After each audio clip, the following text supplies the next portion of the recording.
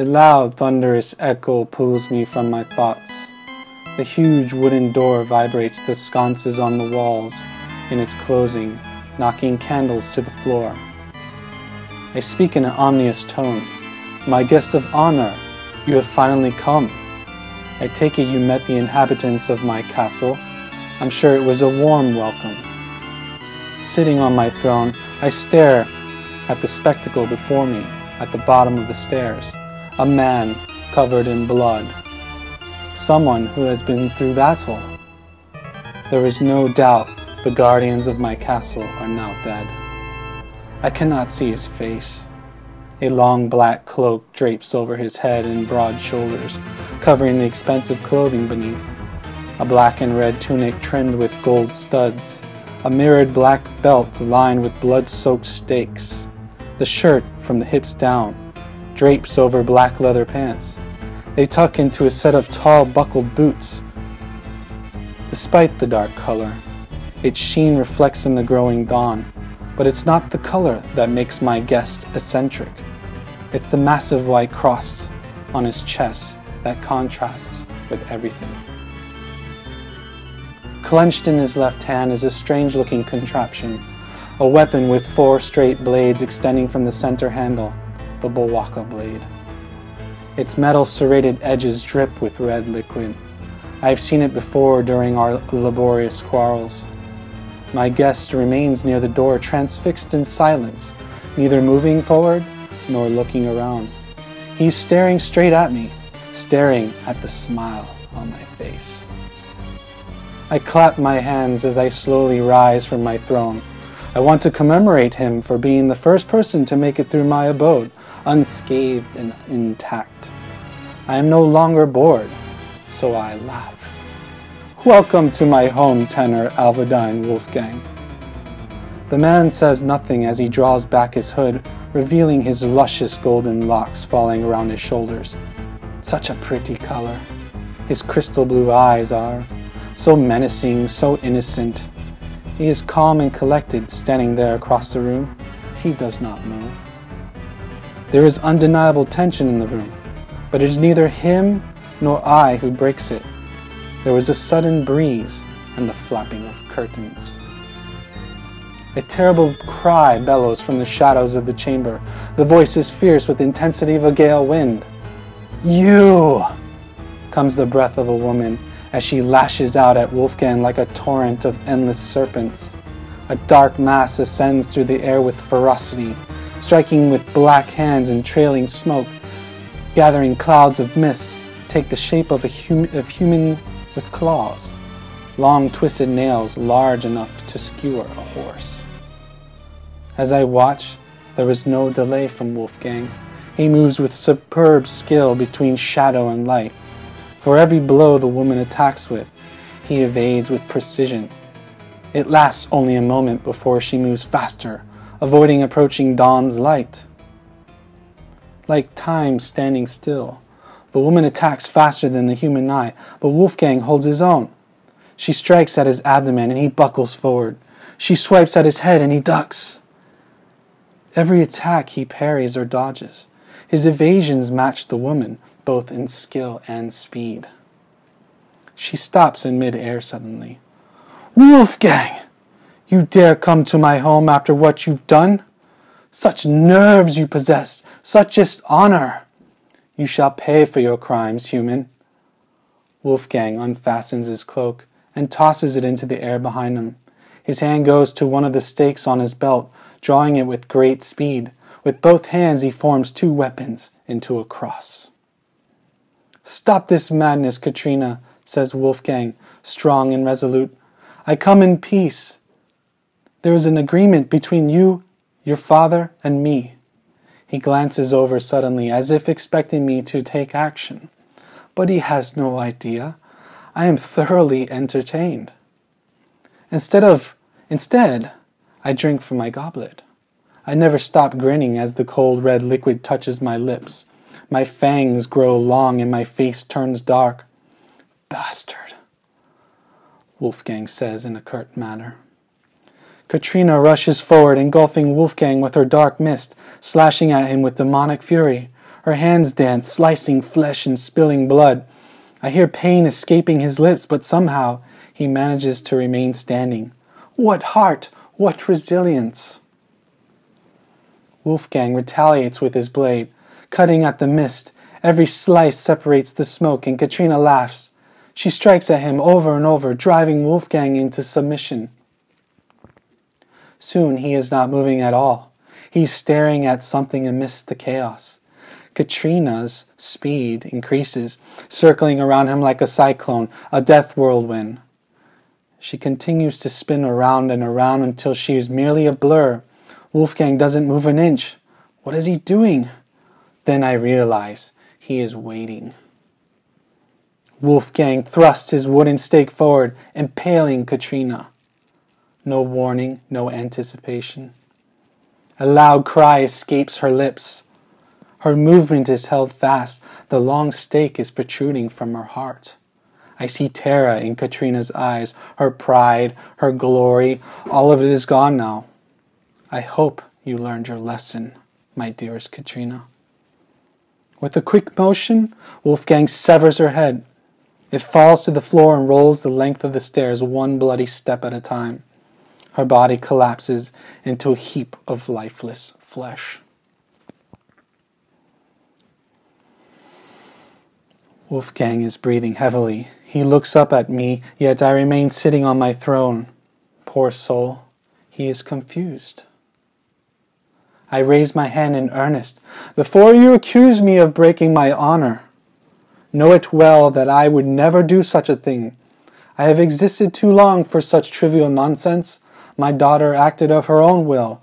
Her fate was her choosing, and she chose non-compliance. Wolfgang looks around the room. Non-compliance? Yes, my guest. Non-compliance. You should learn it well. When the need to kill becomes too great, the will becomes compromised.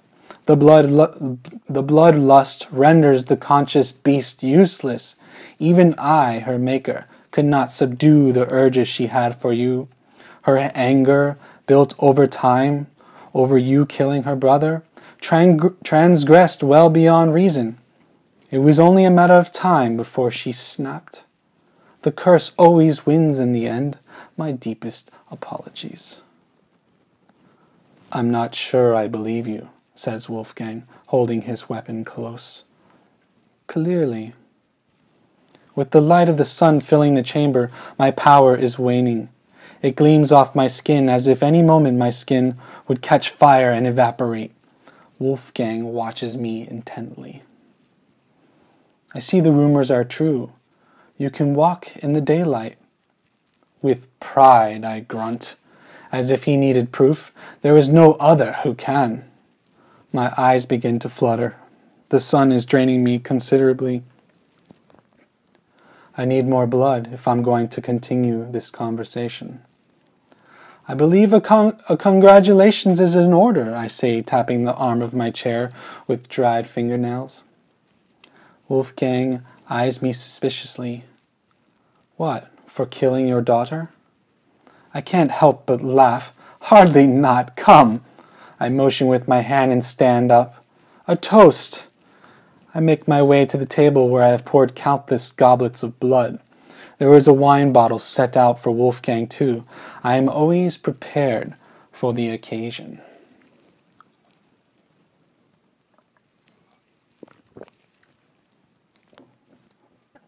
Wolfgang smirks.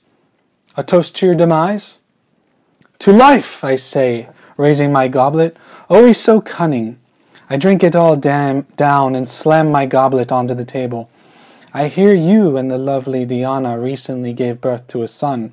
A joyous occasion, no doubt. What do you know of joy, monster? You only know of death and decay. My family is not your concern. No, I say, with an air of being distraught. I was hoping to visit you one day, once all of this is behind us. Wolfgang slowly takes a few steps toward me. Understand this, Eglisian. No matter what God has in store for you, you will never set foot near my family. As soon as this is over, you are leaving the realm and never coming back. I smile. Well then, seems the formalities are over with. I gesture with my hand. Shall we proceed? Wolfgang nods. Good. To the matter at hand then. The relic, if you would. Bracing the wooden surface with my arms, I lean forward, holding back my excitement. I have waited for this for so long, and now, here is the man who hated me the most, deliver me the very thing I wanted most. Wolfgang takes a few steps forward and stops. His crystal blue eyes sparkle in the sunlight. For 2,000 years, you've reigned supreme lord over your kind. For centuries, you oppressed the people of Roland, brought death and suffering into their hearts. We have fought hand to hand, tooth and nail, and lost the ones we love. I gladly give you this relic. Wolfgang reaches behind his back and produces an object wrapped in brown cloth. As he removes the fabric, my blood begins to pump feverishly. It is the size of 2 closed fists side by side, with 2 metal bars bound together by sharp barbed wire. Shafts of light glint from its metallic surface. Its presence is unnerving. I want to run from it, as far and fast as I can, but I subdue the urges. This is not what I expected. Wolfgang holds it before him like fragile glass. The hand of God. My eyes are locked on the relic. What do you know of suffering? I snap, looking into his eyes suddenly. I am the only one who knows true suffering, and it will come to an end. I cast immortality to the dogs of hell. They can have it, for I seek new life. To be human again, I shed my everlasting curse. Extending my hand, I beckon the hand of God to me. It flies into my pale hand unchallenged. Its surface is vibrant and warm to the touch. Its energy seeps through my skin and spreads through my body, bathing me in white light. The sensation is unlike anything I've ever felt before. It is terrifying and wonderful all the same. I grab it with my other hand and pull it close to my chest. Yes, life. I accept you. It pours into my veins, which accept agony, accept the woes of man, accept pain, accept emotion. Accepting all these things, it is all there. Existence. The breath in my lungs is hot. The air is salty. It is all around me. Looking at my hands, I see they are no longer pale blue, but rosy pink, rushing with the living blood. The veins throbbing underneath my skin bulge with certainty. My hair is thick and my skin is moist. I am suddenly very aware of my surroundings in a way I was destined to forget over 2,000 years. Yes, I am alive. I am rejuvenated, and I am mortal. Looking up, Wolfgang is staring at me. Surprise and disbelief riddle his face. He carries the visage of absolute denial. I am changed, and I am immediately aware of my absent powers I once commanded. I attempt to call the fire, the shadow, but it doesn't come. I take a deep breath and exhale. It does not matter. I am free of my earth-bound prison, and now death is a force to reckon with. And so it happens. Before I take my first step, before I speak my first word, my body is struck with a heavy weight. I was certain I'd have more time, but it comes without warning, an unbearable crushing force, pushing the air from my lungs and compressing my head in agonizing pain. I do not recall ever feeling pain like this before. I try to move, but it's useless. I see Wolfgang slowly stepping away from me, hand on his weapon. A cautious look betrays his face. He is terrified of me. Then the memories begin consuming me, one by one. All the murders I committed, all the sacrifices I've gone through with, They rip at my skin and crush my bones. The centuries catch up to me. Screams of children wail in my ear.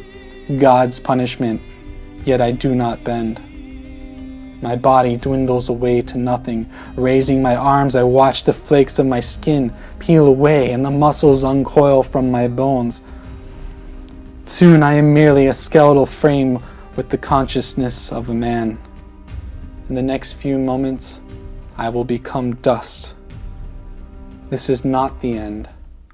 I look upon Wolfgang one last time and smile.